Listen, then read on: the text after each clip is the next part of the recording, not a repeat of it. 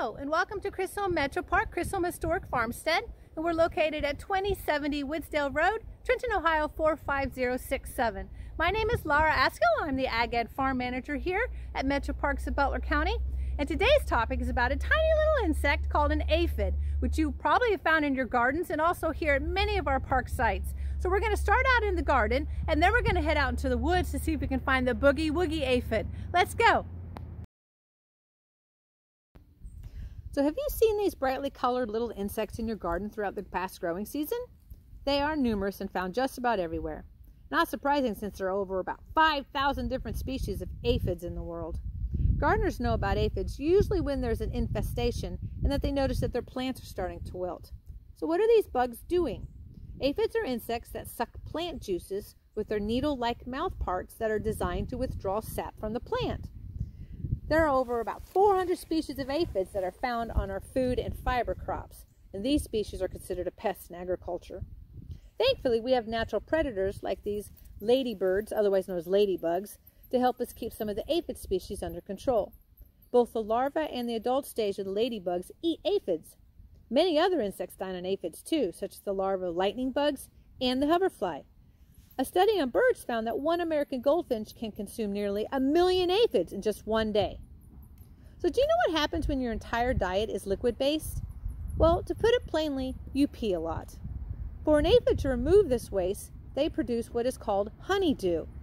Other insects, such as ants, actually harvest or farm this honeydew and have formed a mutualistic symbiosis relationship with aphids. Now look at these cute little boogie woogie aphids called the white woolly beach blight aphid. They have fuzzy little insects with long white waxy filaments that cover their posteriors. And when a colony is disturbed, they will lift their fuzzy rear ends high up in the air and pulse them in unison as a warning to predators. Now they have a syringe-like mouth part called a stylet that actually pierces the bark so they can suck the sap out. And here's one sitting on the end of a person's pinky finger, just to give you a size comparison. Generally not considered a serious threat to our beech tree hosts, however they do leave a mess. Their calling card is a dark buildup around the tree caused by the sooty mold fungi. This fungus turns the aphid's excretions, remember what we called that? The honeydew, black in color because it extracts nutrients from it. Now the eggs are laid in autumn around the buds of the trees, in the bark crevices, maybe in the stems and in the ground. These eggs hatch in spring after the new foliage has started to grow, and during most of the growing season these aphids are wingless, but some do develop wings to fly off in search of new hosts. For an insect that is very small in size, they have a very complicated reproduction cycle.